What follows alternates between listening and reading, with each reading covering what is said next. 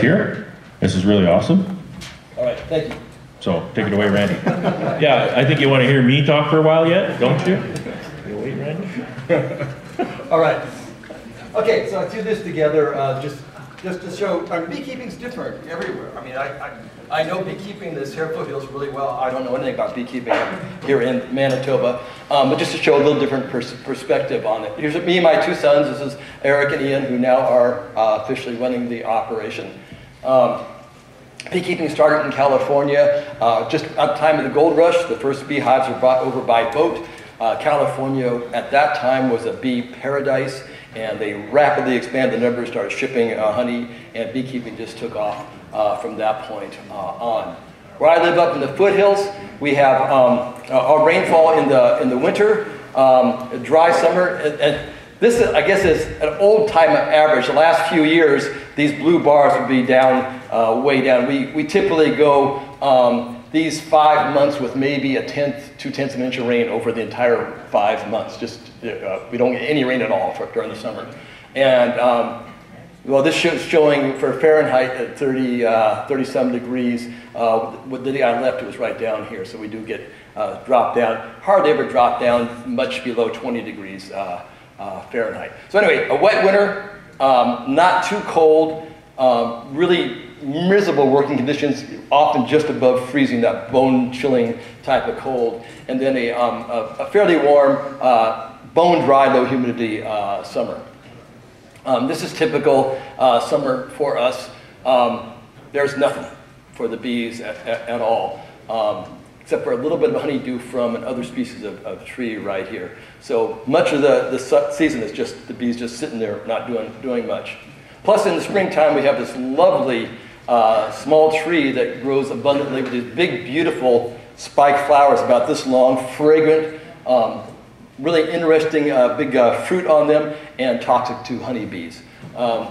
Interesting thing is that I have people who buy nukes from me, and they said the reason that I buy nukes from you is because I live in a high buckeye area, and your nukes are the only ones that don't die from buckeye poisoning. And I don't breed for resistance to buckeye poisoning, but I don't breed off any dead colonies either. So there could be selective pressure that way. What we see is that when I watch my bees, they will work this for nectar. And nectar is not toxic to the bees, it's the pollen that's toxic. And we don't see them working there for pollen, except for we had a few years ago, this blooms concurrently with a blackberry, an invasive blackberry, which has a lot of nectar and pollen. And as long as the two bloom concurrently, we don't have too much problem. But there was a late season frost right when the blackberry was setting buds, and the frost killed all the buds on the blackberry. Any that weren't underneath the shade lost them all. So the California buckeye bloomed with no competition, and it just wiped out colonies all throughout the Sierras. You just walk into the yard, and the adult bees are walking out of the hive. They look like ghosts. They're kind of white-colored. You open the lid, it smells like cat piss inside, and the brood is all just dying. It looks like American fab brood and EFB and everything else that can go wrong all happening at the same time. And it just toast those colonies are until the remaining ones can remove the last of that pollen and get moving on. So it's a native plant, and the European honeybee doesn't recognize it as a toxic plant. Interestingly, I was in the Midwest, and a beekeeper was describing, he showed me a photograph, he goes, hey, my brood's dying right here.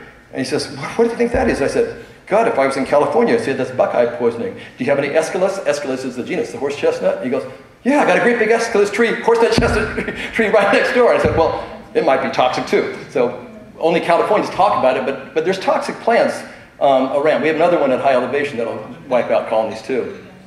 Climate change has been really rough in California. This was a typical scene the last few years. All these pine trees just dying from drought. These are all long-established trees that the ground moisture just completely ran out, and so we do have considerable fire danger there. It looks like last year and this year, we may be, cross our fingers, coming out of the drought. And I threw this one in, I threw a couple slides in the last minute here, just to show you basically what we do is, we may feed a little bit in the spring, not really necessary most of the time. We're very proactive for Varroa early in the season and keep an eye on European foul brood. Then before the honey flow comes on, we make sure we manage Varroa. hop really big on Varroa as soon as we get the honey off. And then we focus upon rearing, getting our last chance of Varroa down very low, and then rear our winter bees, build them up with lots of protein in order to go into the winter so that they're in a good shape for almond pollination the next spring. So right now I'm going to do a 360 from winter to back to this date now. So this is typical. This is how my hives look right now. We haven't had snow on them for a few years, so this year we're back to getting snow on them. Starting first week in January, we start to get some alders blooming. And alders, in the bee books, it says that it's an incomplete pollen. The bee books are all wrong. It's, we found out in the experiment, that 2013 experiment that I ran, where because of the weather, there was zero coming into the hives, zero pollen. I checked it microscopically several times. The only species coming in was alder pollen, and the bees just brooded up and reared beautiful full frames of brood and bees solely on alder pollen. So that tree pollen was 100% nutritionally complete for the bees. Unfortunately, most springs, it rains a lot during this period of time. So if it's raining, then we get out there and we feed them some pollen stuff. Otherwise, they'll build up on the alder pollen. So when it starts coming in, this is really good for us.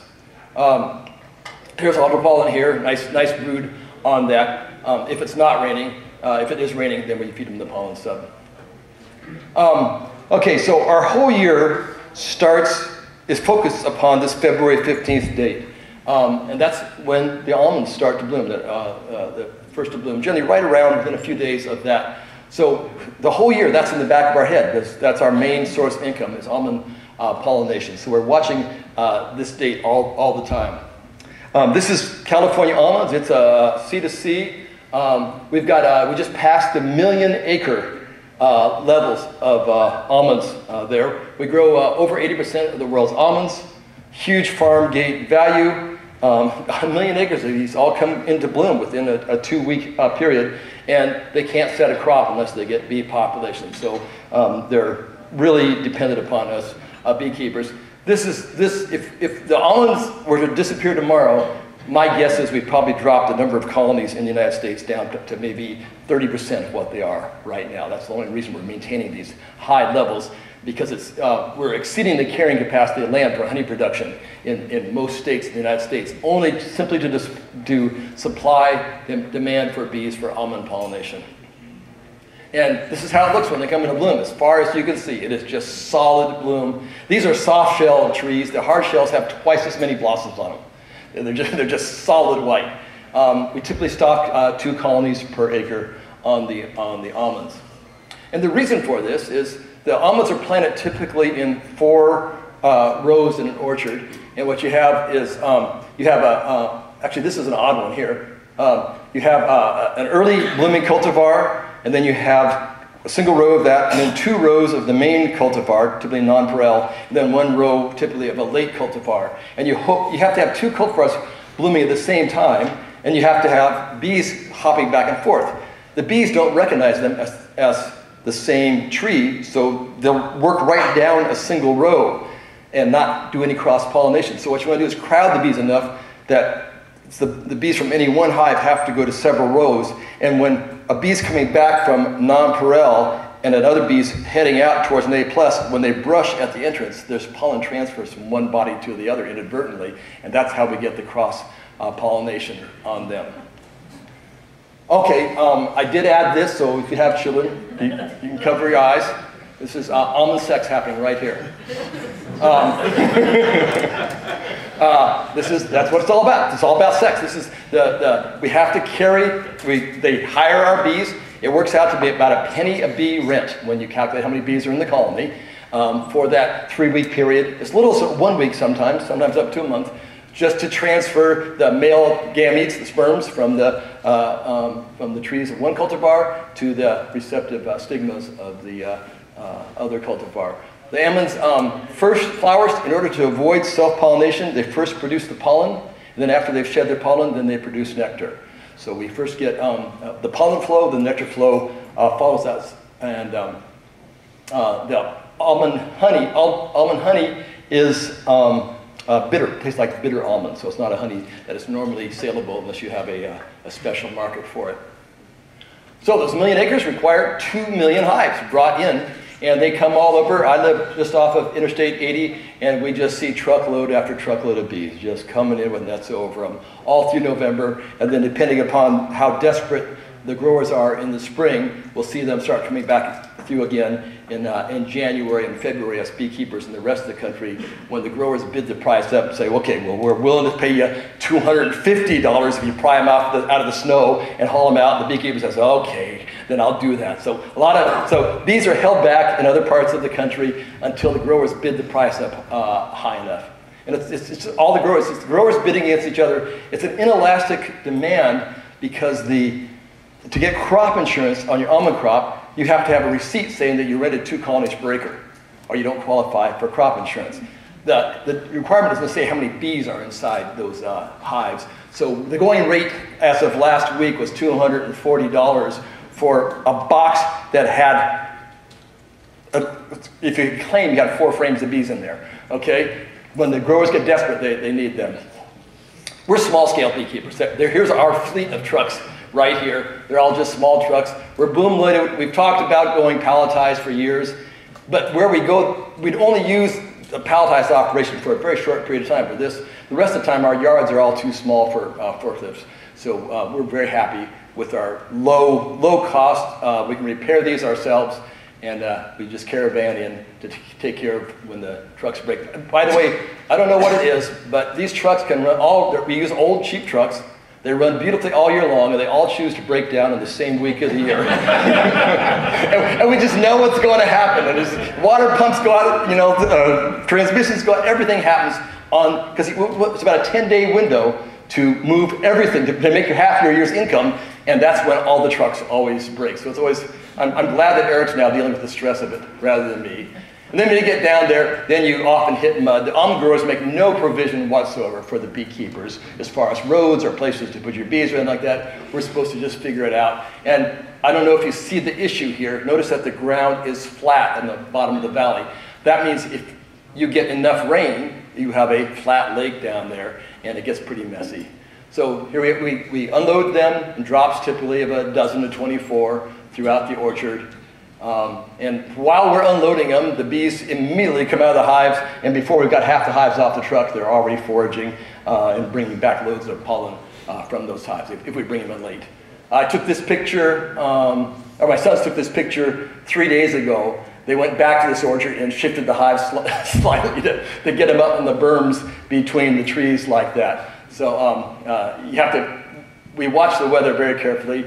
Not all beekeepers watch the weather. One of the things about feeding syrup to bees, you really want to have the entrance above water level, otherwise the feeding of syrup doesn't do that much. So yeah, and it's it breaks my heart to see these beekeepers, especially ones who have maybe sent their bees out with a broker from somewhere else, and they don't know what's happening, and they're hearing their horror stories, and they don't know, but it can be a mess. And then Hugh Evans took this picture of me a couple of years ago.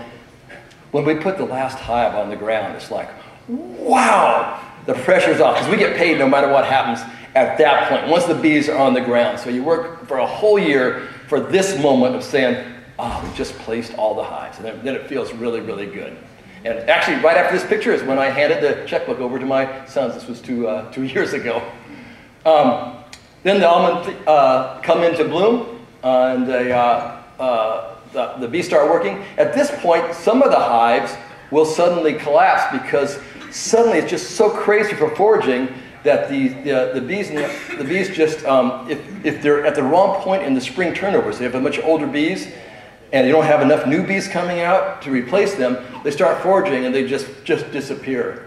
They also don't have very many landmarks. So what I've noticed is on years where if some of these orchards are mechanically pruned, so they look identical, and then you get the grower says, put a drop of bees here in the middle, there's no landmarks, and the colony will depopulate. All the bees flying out will drift to some other hives elsewhere. I thought it was CCD at first until it kept happening at the same drop in the same yard, and I realized, no, they're just flying out, and they can't find their way back, and they drift to other hives. Here's some hard shells here, so you can see the density of the flowers. So the hard shells are the last cultivars to bloom. So as the soft shells, the early cultivars, are putting out nectar, these guys are putting out pollen, and we just get these, if the weather's good, we get these incredible flows at that time. And then, if you want to see magic, show up in March in a hard shell orchard at petaled fall. And you can't see it here. All you see is black trunks, white ground, white blossoms, and it's a snowfall, the petals coming down, and it all smells like perfume. And you walk through this thing, I am in fairyland or something here. It's just, visitors come out and they just go, where is my camera? And it's just click, click, click, click, click, click, click, because it's just, it's surreal being in the almond orchards at petal fall in the hard shells. I've pollinated almonds for 40 years, and it's still surreal, and I get goosebumps even talking about it, because it's just such an amazing thing. Now, I showed this presentation in Sweden a couple years ago, and they said, why in the world did you take your bees to almonds? And I said, what do you mean? He says, they all get killed by pesticides. I said, what makes you think that? And they said, well, we saw the movie by More Than Honey, by Marcus Imhoff. I said, oh, that's interesting. Well, Marcus came over 2 years before he filmed this movie and stayed with me at my house for a month, and I introduced him to all the beekeepers, and then he came back and then he filmed the movie, and here's a picture of me helping the crew film the movie, and what they were doing this day, they had a spray bottle of water, and they were trying to mimic a shot that showed the bees getting sprayed with fungicides. And then after I left, they swapped out the water for a can of bug spray, and they sprayed the bee, and they killed the bee on the bloom, and then they showed that worldwide, saying this is what happens to bees and almonds. And I go, we beekeepers in California may not be as smart as you guys, but we would not be bringing our bees in if they sprayed them with insecticides. That's ridiculous. That does not happen. These growers spend a lot of money for those hives to rent them. They're not going to spray pesticides if they think they hurt them at all. So that's just a fantasy. Okay, so we come back from almonds, and the bees are just busting, okay? They do really well in the almonds. If you take shitty bees into the almonds, you get shitty bees back. If you take good, healthy hives of the almonds, you get incredible colonies back that are just not quite to swarming. It's usually about 10 days after almonds that they'll be ready to swarm. So at this point, we take our breeders, and we start breeding. We actually start breeding grafting queens before we get the bees out of almonds. We were going to start grafting this last week, but the day that the girls were supposed to show up, we had this huge snowstorm, so we called it off. So as soon as the snow starts to melt, we'll be setting up. We'll put our breeder queens, we break them all down into singles so they don't swarm, and then put them on a protected area, so if it's raining, I can get out there and pull them out. What I've been doing the last few years is I take 2 of these queen excluder custom frame inserts, and I drop them in so I can confine the queen there in each of these. And then I do a rotation of 6 combs twice. So you rotate twice a week. So that works to a 21-day cycle.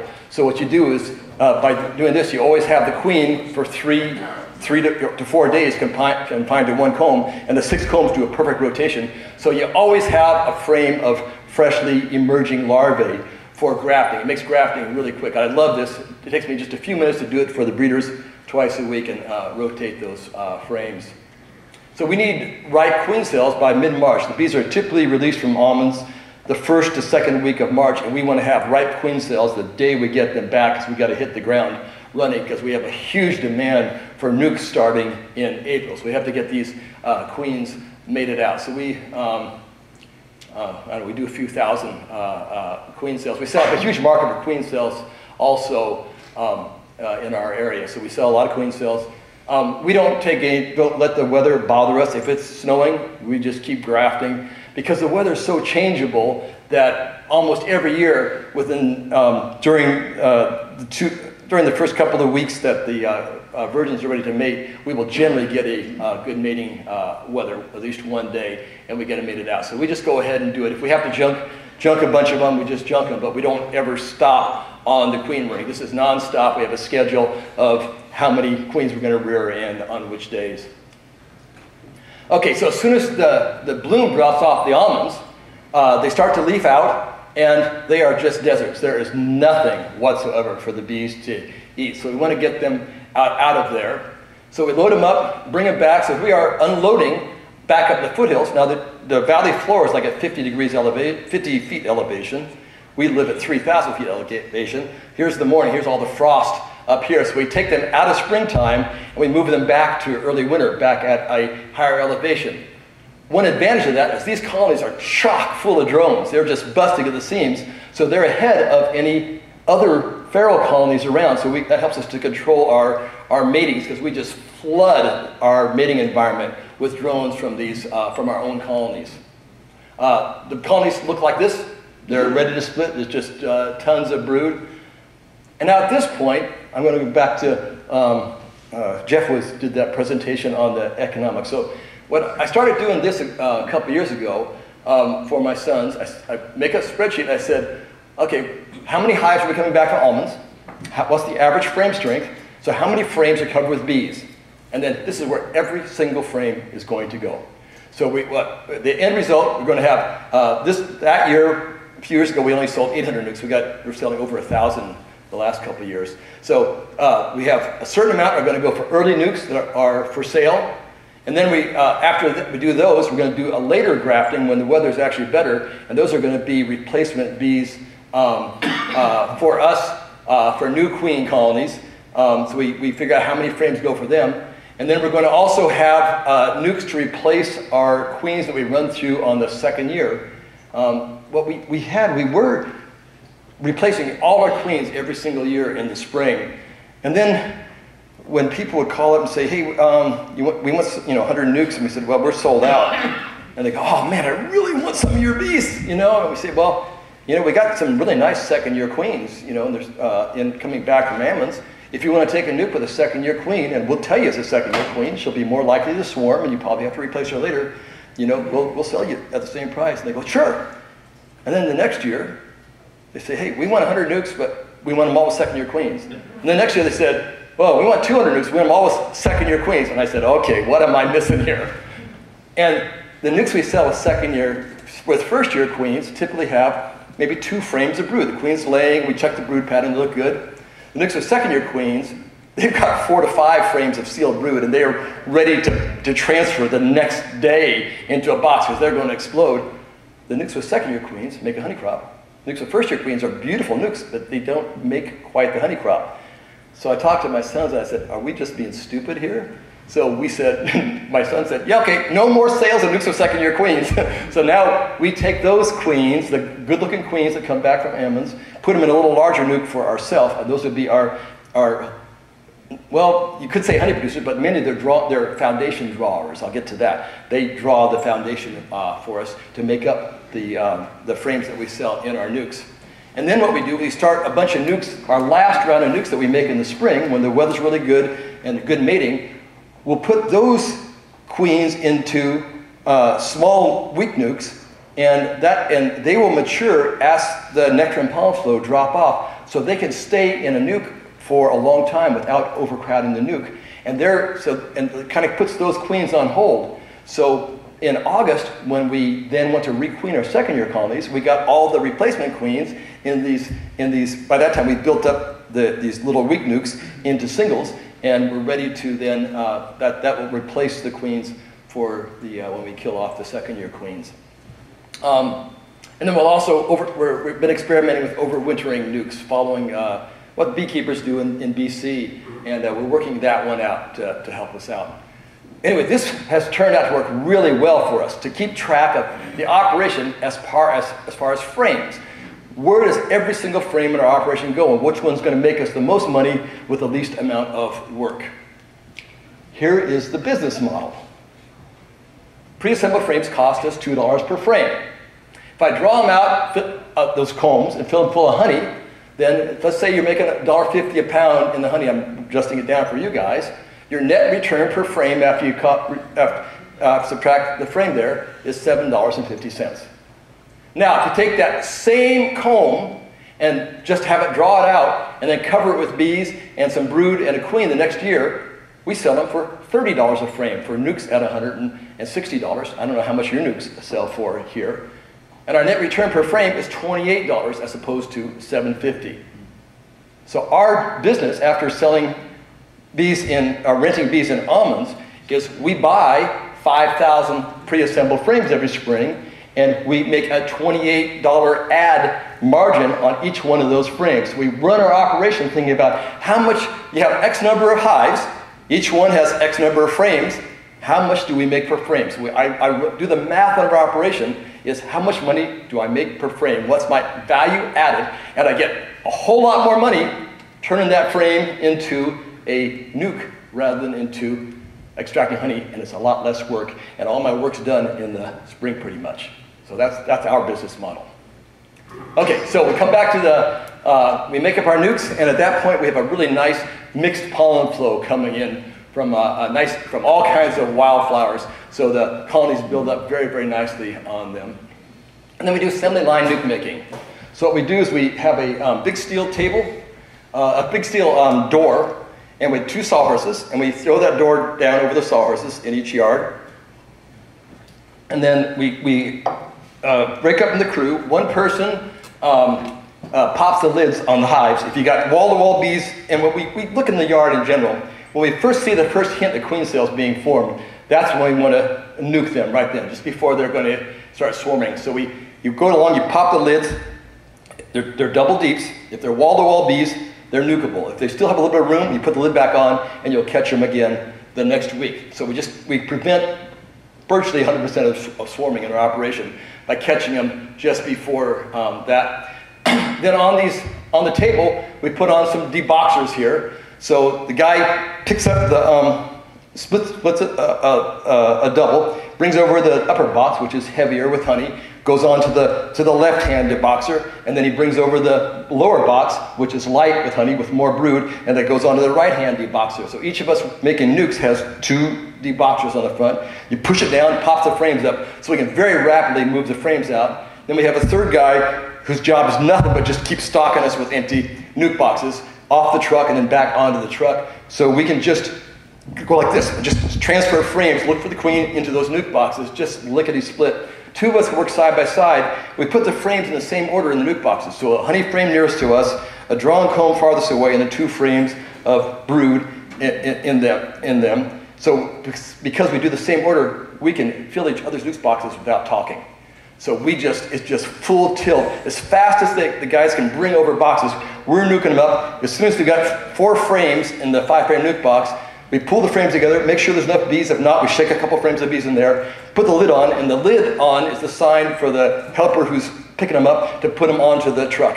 And they go, we would make Henry Ford proud. So we make 150 nukes in a short afternoon, day after day.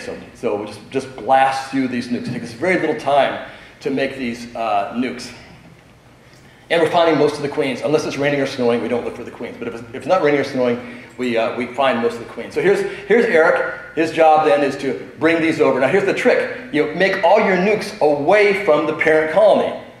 Eric has to wear a fair amount of gear because the older bees come back and they say, where's my hive? I need to sting somebody. Meanwhile, we can be doing it here, and we don't even have to put gear on necessarily because it's all, any bees that are going to sting you have already flown back to where Eric is. So you can work all day long, look at these splits. So here's the deboxers, 4 deboxers with boxes on there, 2 nuke boxes in front of each one, and we're putting them in the order. So this hole right here is telling either one of us, this needs a frame of brood to finish it off. So either one of us can finish that one off, slap a lid on it, and then it gets carried away. You follow the thing? So it's just full tilt boogie making these nukes.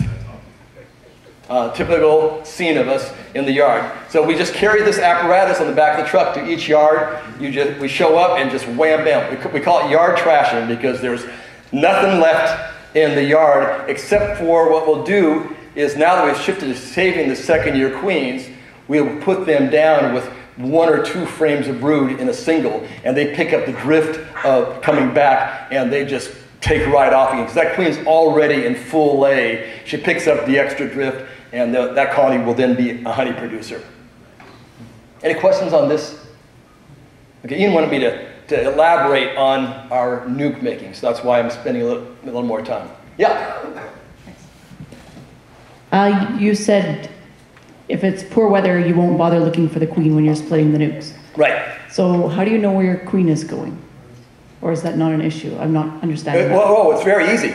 When you go back, we put the nukes down, let them sit for a day. We're going to put the queen cell in the next day. When you go back there, the occasional hive will have a big beard on front of it. Okay, so that tells us, here's where the queen is. So that's the second year one, we know that. So we have choices at that point. If we have any weak nukes where the bees have drifted from, we'll look for the queen in that crowded one and add bees back to the other ones. Or we just pick that up and put it on the truck on the way home, and we take it to the yard with second years. So it's really easy to identify the ones with second years.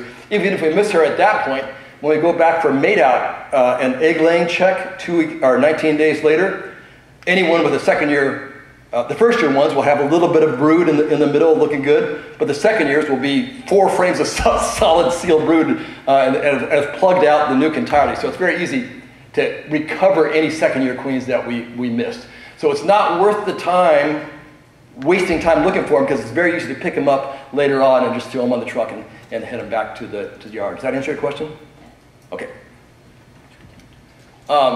Okay, so if it's rainy, we just change our gear. If it's even rainier, we put up a tent over us. If it's snowing, same thing. Nothing stops us. The only thing we change is the clothing we wear for making up the nukes. Now, nobody asked me, why did I only put 4 frames in a 5-frame nuke box? Well, one, it gives you more space when you go back to look for the queen for laying, because now you have room to maneuver and more room to put the queen cell in. But the main thing is, 4 out of 5 on average mate out. So we take a 20-frame colony, make 5 4-frame, oh God, you guys, we did the birthday test before. Maybe I should show you a picture, okay? So, no, 20-frame colony, you can make 5 4-frame nukes. Since 80% will mate out, you're only going to wind up with 4, which means you have 4 extra frames, and the one that didn't mate out, those 4 frames fill out the 5th frame in the other 4 boxes. So you first make up 5 4-frame nukes, and then you condense it down to 4 5-frame nukes, okay? So just over the years, we found out this works really, really well for us. The next day, we pop queen cells in. So we have little tote boxes that we hold in our incubator that have a gel pack in them that hold the temperature. When we sell nukes, when we sell queen cells, we sell a ton of queen cells to other beekeepers. And what I finally bought was an infrared digital thermometer, because they come over with their boxes, and we found out some people are sloppy on the temperature and they wind up either chilling or cooking all their queen cells. So we check every box, transportation box they bring over with the infrared thermometer to make sure they're not going to kill the queen cells. We're in the enviable position that I think I advertised once in 1980 or something like that. If we don't advertise. We can't even begin to fill our market. We get 2 or 3 times the demand for everything that we do. So, so when I'm talking, I'm not doing a sales pitch. There's a big demand for what we do. Okay, so then we set the nukes out. Usually we use these 5-frame nukes. We also do singles divided with a piece of plywood, a plywood divider board, and have 2 queens mating out. Those are handy because if you get 2 queens mating out, if you have the time, you can pull 1 queen out, put her in a cage and sell her, and then just pull the plywood divider up, and now you have a really strong nuke with the other remaining queen. Or if you don't have the time, you just pull the plywood out and let the bees decide what to do with the queens. Because at that point, I figured I have less than $1 invested into that queen. So it's actually more cost effective for me to just waste the queen by pulling the plywood out, because if it's going to take me more than $1 worth of labor to find that queen, it may not be worth it unless I have somebody who wants to pay me a bunch for the queen. So we make much more money. We've run the numbers. My son a few years ago said, "Dad, why aren't we selling packages, or why aren't we selling queens?" I said, "Let's do the numbers. Let's raise 100 queens and keep track of every hour or every minute and every penny we put into that. And let's then raise 100 nukes, and then we'll use those 100 queens, take that cost, and then go out and shake packages and make the packages too." And then I ran all the numbers and gave them to him, and I said, "So here's how much," and then you break out how much we make per hour. And he looked at the packages, and he goes, "Oh yeah, that's not bad wages." And he looked at the selling the queens. He goes, "Yeah, that's not bad wages." And then he looked at the nukes. And it came out to be something like $400 an hour is what we make. And he goes, oh no, Dad, that number's not right. And I go, shit, what's he? He goes, we don't spend that much time making the nukes. You overestimated the amount of time. Here's the deal. We make so much per hour making nukes that when my sons came on board, I said, here's what you got. In January, when you use your calendars, you get yourself a felt pen, and you go from the middle of March till the end of April, and you just black out all those dates, and then you hand the calendar to your wife, because you do not exist.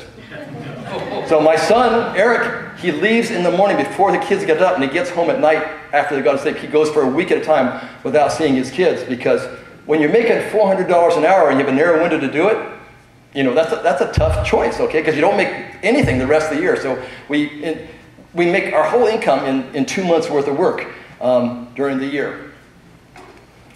Okay, we don't usually have to feed. Now with climate change, the last couple of years in the drought, we have had to feed the nukes, but generally we just put a full frame of honey in them. And then they fly out to mate. I took this picture with a little pocket camera down at Ray Oliveris' yard. You can watch the drone comments in the meeting, right? Just at, ceiling level or sometimes at head level, right in front of you. And if I blow it up, you can see there's the virgin queen. There's well, she's not virgin anymore. There's a drone starting to mate her, to mount her, and there's the last lucky drone right there. So it's rapid fire in the air. Okay, then a few days later, we'll get the mating sign on the queens. And if we've had bad weather, we just watch the thermometer, and man, when that temperature hits 70 degrees Fahrenheit, even 69, all of a sudden this roar of the drones come out, typically around 1:32 in the afternoon. And if I go out and start popping lids a minute later, you see all these happy queens with the mating sign have just come back. And sometimes they'll mate out 1,000 queens in less than an hour, and you can go back and check it and see them coming back with the mating sign. Okay, so then we let them sit there, we let them lay until they've established a nice brood pattern before we sell them, and then we look for them here. And then we just sell all our nukes with a no questions asked return policy that we'll swap out. If anybody's unhappy about anything, we'll swap it out for another nuke. So we have very few people ever take us up on that. Now, we also changed something. We used to look for, check for mate out at 14 days. But I realized you have a window of opportunity at 19 days. 19 days after the day that you remove the frames from the laying queen, you got a 1-day window when there's not a cell of sealed brood in the hive. It's only one day. And if it's warm, it has to move it up to like day 17, maybe. So we just hit them with, we hold off now to do our queen check for mate out. So what you do is you only have 4 frames, really quickly you open it up, oh, see a queen's laying, pop it in there, leave it open until you find one that didn't mate out, and you add the last frame. When you put the last frame in, you get the oxalic acid dribble, and it takes you 5 seconds to do it. Cost you less than a nickel. Put the lid on. Now you've got a new queen and a new nuke, and you've controlled 95% of the mites. So we start a whole operation off clean with mite-free colonies for 5 seconds worth of work with the oxalic acid dribble. That just revolutionized our beekeeping a number of years ago. And our clientele loves getting these mite-free nukes with these beautiful young queens. And we don't sell them to treatment-free beekeepers. Yeah, we'd say, no, we love our queens, we're proud of them, we're not gonna let you kill them. So if you don't promise that you're gonna treat for mites, we're not gonna sell you any nukes. And we have people coming from all over the western United States and picking up loads of nukes and taking them. In fact, this last spring, here's at our home yard, Eric says, okay, we're gonna save our time, we're gonna sell all of our nukes on just Saturdays rather than having people show up all the time. And I said, oh, I'm gonna be out of town, I'm speaking. And Ian says, oh God, I promised my girlfriend I was gonna be gone. Eric says, okay, I'll do it myself. So they set up some plywood signs with arrows and made a loop around our upper bee yard so that cars could pull in and pull out. Eric says, it's a good thing I had a good breakfast because I showed up at 7:30 and I didn't take a break until dusk, and I sold $30,000 worth of nukes in one day by myself. Yeah, so, and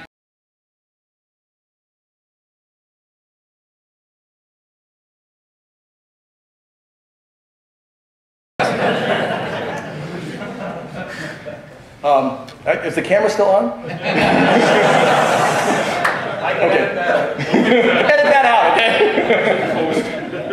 No, it's beautiful because, you know, if you're a commercial beekeeper, then we get a check. But a large part of our market is hobby beekeepers, and they don't write anything off, so we just say we're not interested in anything other than cash, and so they bring green cash.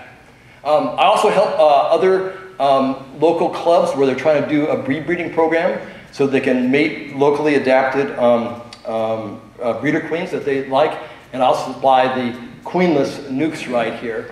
And what we'll do is we'll go through strong colonies a couple days before, cage the queen, and then rearrange in the double deep 4 nukes all set up in that double deep. And so when we get there, we pull the cage queen out and then drop all the frames into their nuke boxes, and then put a queen cell in the next day. I'll tell you in a minute what we do with those queens. Oh, here we go.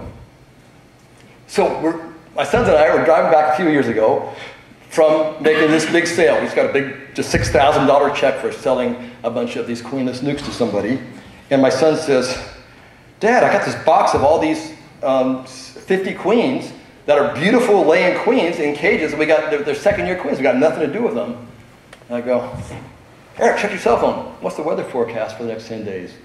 He goes, oh, it's going to be sunny and good fight weather. I go, oh, give me a second. I dial a number. I say, hey, Keith, any chance you get 500 pounds of bulk bees here tomorrow? He goes, tomorrow? I said, yeah, can you do that? And he goes, yeah, I could do that. I said, great, see you tomorrow. And because bulk bees are a commodity in California at that time. And my sons look at me and they go, they got the $6,000 in their pocket. They said, how much is those 500 pounds of bulk bees going to cost? And I said, $5,000. I said, Dad, are you out of your mind? We just made $6,000 and now you're going to selling bees and now you're going to buy $5,000 worth of bees? I said, guys, you got to recognize, first understand bee biology, understand business, and understand opportunity. Give me a chance. So we go back home. I said, we've got 100 boxes of drawn comb, you know, sitting at home, right? And they said, yeah, just sitting right in that yard. I said, we're going to get home. We're going to grab top boards and bottom boards and go out to that yard. So we go out to that yard and we set up 50 hives, double deeps of drawn comb with a top and a bottom, no bees in them. And the next day, the bees arrived. Now this is a different picture from us, just singles, but that day it was all doubles. And 500 pounds of bees show up. So we take those 50 queens, you put 1 queen in the cage in each one of those double deeps, and you dump 10 pounds of bees on the ground in front of them. It's pretty impressive when you dump 10 pounds of bees, dump 500 pounds of bees on the ground. And the guys who deliver them go, they're expecting us to shake them through a funnel into packages. They go, what the hell are you doing? Just dumping 500 pounds of $5,000 of bees on the ground? Well, those bees smell that queen inside and they walk right in there. So it takes a half a pound of bees to cover a frame. You got 20 frames in there, you put 10 frames of bees in there, so you're covering how many frames with bees? You're covering 20 frames, solid with bees. With a queen in full lay in the cage, ready to go. We got 10 days of weather and there was a nectar and pollen flow on. Just what we knew of, because manzanita is blooming. So by the next day, they've all settled down. 10 days later, they have several frames of brood across the bottom. They've filled the top full of honey, and we can nuke them up and double or triple our money in 10 days. So I said, boys, don't miss an opportunity when an opportunity presents, okay? Always think about all your options right there. So we've done this a number of times since then. Okay, so once the nukes are mated out and the queens are laying, we've sold the nukes, then we start transferring the nukes for ourselves into, from the nuke boxes to the singles. Very busy in the springtime. The blackberry is getting ready to flow, and we start setting our yards up. We start at the lower elevation yards. Where I live, we live on the Sierras, so all of our yards are within 25 minutes of home, but there's 2,500 feet elevation difference between our lower yard and upper yard. So we start at the lower yards, and then we follow the bloom by stalking the yards going up higher and higher. And by the way, we always breed for gentle bees. I don't even, it's very rare for me to dig behind the seat and find a veil. And we never wear gloves. And the boys usually just have a loose veil and a t-shirt on. Oh, this is a yard. This is a group of nukes right here that the morning before, we were on our knees, all three of us, going through those nukes. And we drove back the next day, and this tree that night had just fallen over and crushed them all. We said, God, that was good timing on our part. If we didn't used to ever have to feed our nukes, but now we do with the drought or climate change. The plant phenology is changing, so yards that were meted out hives for 30-some years, the bloom is not the same anymore. We do have to have bear fences around all of our yards. We got black bears, and we find that these simple fences is all it takes for us to keep them, the bears in check. Bears do not jump, so we put them just high enough you can just clear your balls when you step over the fence, okay? Something else I don't know if I'm just convincing. Well, some of our help learn slower than others. You can train a bear in one event, okay? Some beekeepers take more. I had an electrical engineer follow me one time, and he was bragging about being an electrical engineer and all this hotshot electrical, and he goes, hey, Randy, my legs aren't as tall as yours. I didn't know if I can step over this fence. I said, oh, just take your hive tool and push it down. Thinking, being an electrical engineer, he would get the joke. No, he didn't get the joke. And from time to time, a bear does get through, and it's pretty ugly. And some bears just looks like a cantaloupe afterwards. They've just eaten everything right out of there. But what we do is we don't want to hurt any bear because we want to train our local big bad bear. Because that local big bad bear, once he's been trained to the fence, will never go through it, and it keeps any other bears from coming in the neighborhood. If you harm your local bear, then you got to just keep training each new bear. So we don't harm skunks, we don't harm bears, we just train them. And we coexist with them. We do have to weed whack a lot. We get a lot of growth growing up until about the middle of June, and then we don't have to do any more weed whacking after that. Okay, so we try to avoid the swarming. Of course, you're never going to avoid all the swarming. Once they've built up to big, strong singles, we put a box of foundation on. So we have 5,000 frames of foundation to draw, and we get our best luck putting 10 frames of foundation directly above that single during our early honey flow. So what we do is we sacrifice the honey crop for nuke sales. We do make some honey, but honey is not our major thing. We make much more money, as I said, per hour with nukes than we do for making honey. Then at this time I'm also involved. I got school classes coming over, looking at bees. Beginners classes. One of the things I always do in my beginners classes is I shake a tub full of bees, have the old ones fly off, and I ask for a volunteer, and I scoop up a double handful of bees and put it in their hands like this. And at this point, it's a paradigm shift for everybody in the group.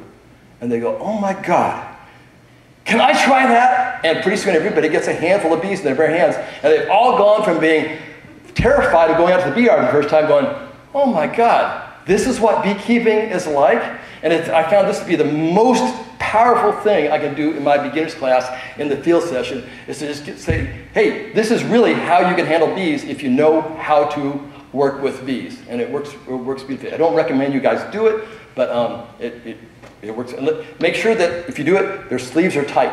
Nobody ever gets stung unless a bee gets under a cuff. So I make sure they have tight sleeves. Then we go to I have a booth at the fair. We have a booth that we built 35 years ago that has 2 observation hives. And then a few years ago, I built this 10-foot high foldable booth with black screen on it, with a beehive inside and a little rail here around. And then once a day we go out there, open it up, and pull out frames and do an entire inspection with no gear on. And it's a whole different experience than having the bees behind the glass. That the people have their noses right up here and they go, oh, wow, that's what beekeeping is like? Oh, and the top is open. The bees fly free over their heads. So it's, the fair loves it. The fair has no problem with this. We have livestock right here, so when we close it back up, we put a jar of water with a little bit of sugar in it on the top so the bees don't go to the water troughs of the livestock. and we get no complaints in the fair, and this is an incredibly popular exhibit at the fairgrounds of the daily inspection of the hive, and it just changes people's whole perception of beekeeping. We'll also travel. Here's Eric and I went down to Veracruz, Mexico, and we went to demonstrate alcohol wash. We didn't bring any isopropyl alcohol with us. So they said, hey, we got some tequila here. So they called this tequila de Baroa down here. And we've learned something, though, because we were in pickup trucks, and we went to several yards. Each yard, this bottle of tequila kept getting lower at each yard. We couldn't figure out what was happening in the back of the pickup truck there. And then research projects. I'm always doing research projects. Here I'm grading colonies for strength with the cluster grading right here. So that keeps us busy. And then we let the bees build up for the main flow, getting these big old frames of brood so they're ready to go. Then just before the main flow, we start selecting our potential breeders. And Les's presentation was excellent. Man, if I were perfect, that's what I would do. What we do is, number one, our main selling point is gentleness. We have a reputation for having the gentlest bees of anybody. So if they're not totally gentle colonies, they're just not even considered, okay? The second, they gotta make honey. So they gotta be in the top. When you're doing breeding, you're not creating anything new.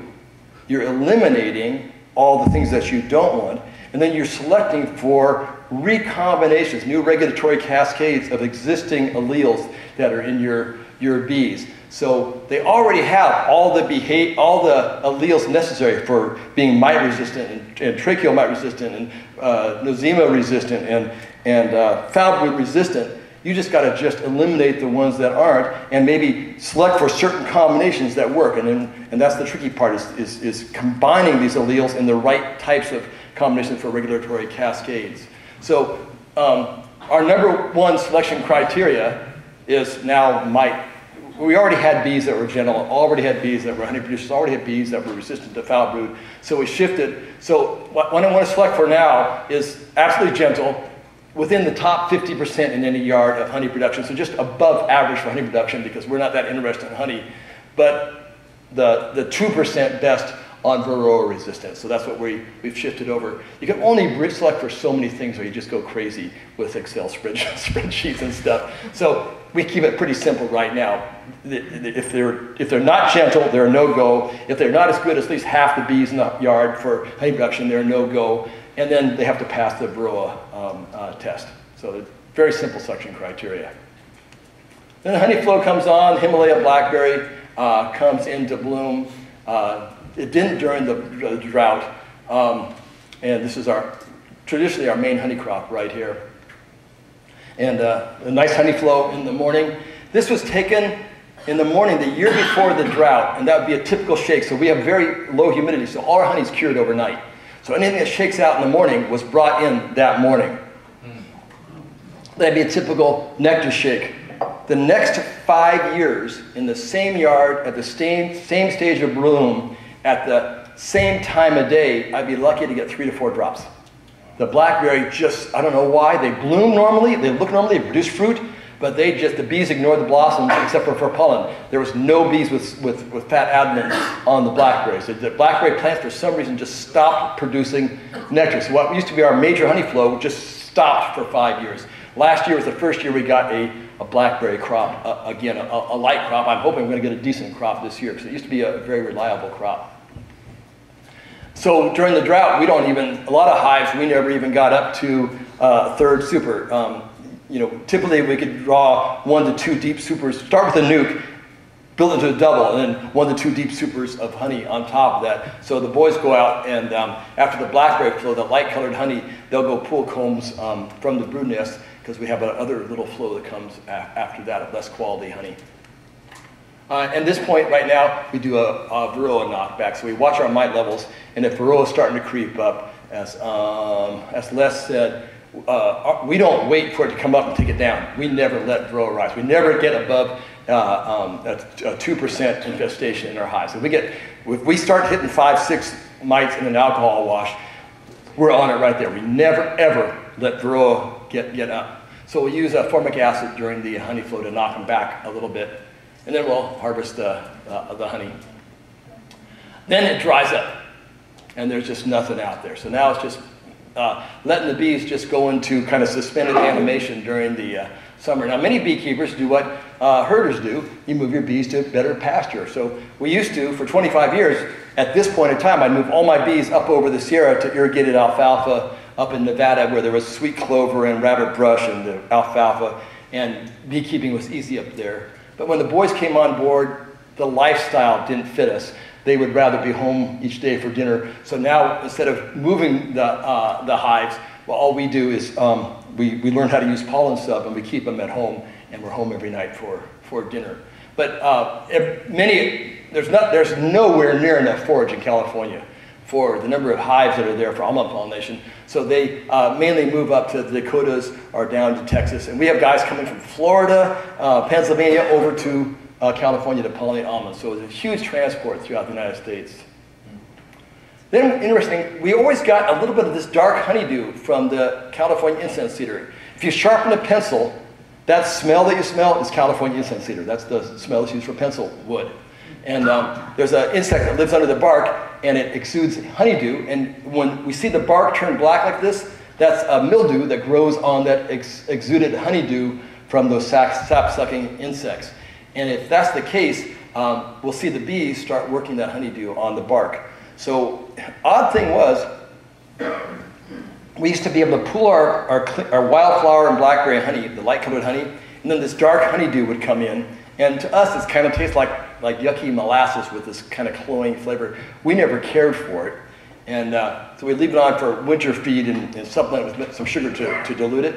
And then during the drought, I have no idea why, but in August, when there's no floral honey, these trees started producing this honeydew, and we were drawing deeps of foundation solid full of honeydew, which is something that we had never seen happen before. Don't ask me biologically. I laid awake at night trying to figure out why that would work. So Eric says, God, Dad, we got some of this honeydew, but it didn't come in as dark and as strong as it used to. It's kind of light colored. There's a little bit of yellow star thistle, maybe something. I don't know what. Do you think I should put some on the shelf? Because we're out of our normal honey. So should we put it in the store shelves? And I said, well, give it a try. And our clientele loves it. And we now have a clientele that doesn't want the floral honey anymore. All they want is this honeydew blend. It's a European taste. So the honey that we prefer is not the honey that we sell. We respond to what the buyers want. So if we start making blackberry again, we'll do two different honey crops, a light one and a darker one. Okay, and now serious into Varroa management. That's back when we used to use the shaker bottle. We no longer use the shaker at all. Beekeeper enemy #1, yeah. So here's what I see. If you have less than 6 mites in an alcohol wash, we don't notice any kind of effect. When you get up to 15 to 20 mites, it affects colony buildup. So when I do these trials, these colonies in this mid-range mite level, they don't die, they don't look sick, but they don't build at the rate that a low mite colony will. So the deformed wing virus is starting to have an effect, Varroa is starting to have an effect. When you get up to 25 to 50 mites in an alcohol wash, then deformed wing virus suddenly starts to tip, the transmission starts to amplify, the Varroa feeds on, as I said yesterday, it starts to feed on those high mite or virus titer nurse bees, and then when they feed on the pupae get injected with a higher titer of deformed wing virus. And typically when you start getting around that 50 to 60 mites in alcohol wash, then you start seeing the colonies collapse. So we never let them get above this point right here. We avoid this whole thing. This is our mite management. We bring our colonies back from almonds strong. Mite levels are starting to get up around that 4 or 5 level. We split them all. We have a drone trap frame in everyone. We pulled the drone trap frame out. The reason for the drone trap frame, we started putting them in some years ago for Varroa control. They don't do much for Varroa control. But if you don't have a drone trap frame in, when we come back from almonds, the bees have built drone comb all between the bottom bars and the top bars, and we have to scrape that off when we're making our nukes. If we put a drone trap frame in, they don't do that. All of our combs are beautiful, and they don't And when they draw a comb, they don't make any drone brood in our combs. Our business is selling perfect frames in nukes. We don't want drone brood in our nuke frames. So if we put one drone frame in every colony, when we come back to almonds, we get 100% worker brood on these beautiful combs. So now we do this. We do get a little bit of viral control, but essentially it's for drawing straight frames. So then we split our colonies 4 ways at that point, do the oxalic dribble, and we drop our mite levels down to 0s or 1s then. During the middle of our honey flow, we start hitting this, 5 level. We'll give them a formic flash, and then when the honey flow is over, then we don't need any brood. Any bees that emerge from the brood at that time of year are never going to make it into winter. They'd be too old. So we do a thymol treatment, Apigard, a gel treatment, 2 rounds of 50 grams, and that just shuts the colonies down and it eliminates the mites very nicely. And as soon as we're done with that, 1st of September, we start feeding protein here and build those colonies up to get those healthy, mite-free, virus-free bees getting ready for winter. And then we'll give them an oxalic dribble once when they shrink the brood nest down. And this is what we repeat all throughout the year. We never let our mite levels get above an alcohol wash of 6 mites per half cup of bees. Okay, and we do it with our smoking hot mite washing. At that time, this is when we do our selection for our breeders. The beauty is, this is some of we have about 50 yards of bees. So for each yard, I can then do a histogram of how our mites. So this one right here says, at this yard, so this is our frequency, it says that there were 10 colonies that had mite counts between 0 and 1. There are 12 colonies that had mite counts between 2 and 3, and 13 colonies that had mite counts between 4 and 5. And then you find out, oh, well, here's one colony that had mite count over 20. That's a mite bomb. And then we had these ones that had mite counts of 0. So that's a potential breeder. So we mark those potential breeders. And then all of these, we put 300 milliliters of formic acid on them, break them into singles, put 300 milliliters on each one. And it's hot weather at that time, and that just eliminates the mites. And we don't want that queen because it's a mite bomb queen. So we just eliminate them early in the season. By controlling these bombs, this small proportion, look at these, here's one here, with more than 50 mites, when most of them are way down there in just a couple of mites. By eliminating these outliers, these high mite bombs, it changes all of our varroa management in our yards. It keeps the varroa level down in all the yards. So we found out that by alcohol washing, it costs us $1 to $1.50 per hive labor for the crew to go out there and get alcohol wash on every one. It pays for itself because we don't even have to treat these ones that are in the 0s. So our savings in mite treatments pays for the labor for this, and we wind up with healthier colonies and a breeder program at almost no cost. Okay, you might want to consider it. Okay, formic acid with 100% Apigard mid-August. And here's the formic blast. What we are using is, I don't know if it's legal, but we're reusing, we had a pallet of these old Mitaway 2 pads, and we just recharge them with formic acid and use them over and over again in a rim. And we've broken these colonies down to singles, and we blast them hard. And once they're blasted, it doesn't kill the sealed brood. Sealed brood is fine, but it kills all the mites in the sealed brood. It does kill most of those queens. If you're not trying to kill a queen in hot weather with formic, it's really hard. If you're trying to kill the queen, it's really hard too. They go, oh yeah, I'll show you. And so some of those second-year queens are just tenacious, and they'll just live with that. Just amazing. Okay, now we start monitoring for this late summer nutrition. There's nothing blooming out there at all. And what we do is we watch the jelly around the larvae, as I said yesterday. We pull up to the yard. The first person out of the truck just jumps out, lights a smoker, runs to a hive, pulls a frame of brood out of the middle of the hive, and says, brood's looking nice and wet, or the brood is starting to look dry. They're starting to cut back the amount of jelly that they're feeding larvae. So this colony right here is in severe nutritional stress. These larvae are all growing, but look at that. The nurses are only giving those larvae just enough jelly to make it through the day. The larvae eat their way in a circle around the bottom of the cell, eating that jelly. And the nurses can either fill the bottom of the cell solid, or they can put just a dab of jelly in front of those larvae. So when we start seeing this means, man, this is the time to get pollen sub on to those hives. And over the years, what we found is if there's a string of yards and some yards go, oh no, they still look good, but this next one's cutting back on the jelly, well, we won't feed this one yet. We'll wait 2 weeks, but we'll feed these pollen sub. And what we found, you know, we say, God, I told us last year we weren't going to make that mistake again, and I did it again. Well, after a few years of saying that, we realized, no, when the first yard starts showing the cutback in jelly, we feed them all. Because what happened is, you come back 2 months later, and the yards that look really good that you didn't feed that day, they look like shit. And the ones that were looking lousy that you fed look beautiful. So now we just, when the first yards start cutting back on the jelly, we feed them all pollen sub. And quite a bit, 3 to 10 pounds during that period of time. The other thing is, we used to get this brilliant fluorescent orange bee bread packed around the colonies at that time. Looks pretty good, huh? Look at the brood pattern. Look at the dying larvae. Okay? Our colonies would just go to hell. We go, why would they go to hell with all that beautiful bee bread? And if you take it out and look at under the microscope, those are not pollen grains. Not a single one. Those are all rust fungus spores from Euromyces rust fungus from the blackberry rust. And they trick the bees with sugar to gathering them, and you see all these bright fluorescent orange pollen loads coming back, and they pack them in there, and your colonies just nosedive.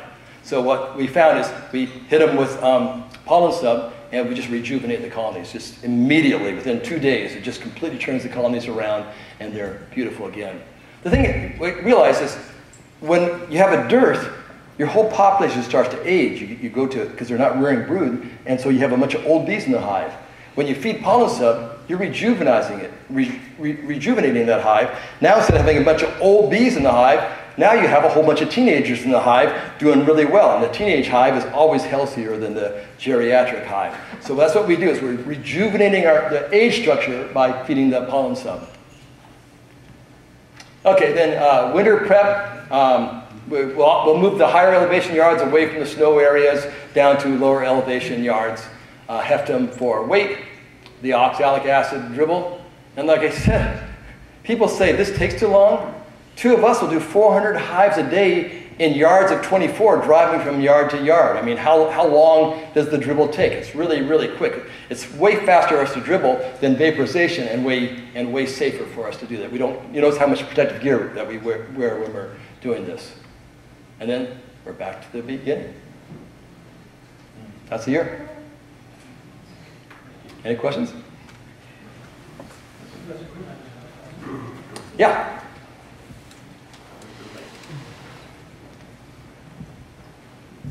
I'm glad you included that rust fungus. I read about that on your site. But I have a question. Do they clean that out once you get the sub on? The rust fungus? Yeah. Yeah, they do. They do. I don't know what they do with it, or whether they consume it, or I don't see it on the landing board. So they might just consume it, but putting the pollen sub on is enough to shift we see the jelly just immediately start coming up, and then the brood pattern just improves immediately. Awesome. It's like a magic wand putting on those pollen sub patties. You got one back there. I'm just wondering about the formic acid. Yeah. How many ml per population when you treat them? One population, let's say, 1 frame full of bees back to back. As for me, it's one population. So how many ml of formic acid you need? Oh, okay. Well, we're using the Mitaway quick strips, and typically those colonies are like at that time of year, there are 15 to 20 frames of bees easily. Most of them are around 20 frames, and we put one strip in. It doesn't give a high efficacy. It just knocks the mites back about halfway to buy us time until we can put the thymol on. So we're not looking for a complete mite kill. We're looking to avoid, in that hot weather, killing the queens. So we only use 1 strip instead of 2. Okay. Okay, does that answer your question? Yeah, Steve. Rob. I mean, Everybody makes that mistake. I know. Steve's much better looking than that. But you're much smarter. I was 2 questions. One is, what do you guys do with your drone brood that you pull? What we do, we just slice it out and give it to the chickens or toss it on the ground. Okay. And the second question: how many bees in your half cup, just so that people know? Oh, there's typically runs about 325 bees in a half cup. Anywhere from 310 to 340, but depends on how much nectar is in their abdomen. So it's a little over 300 bees. We don't normally count them, but from time to time we do.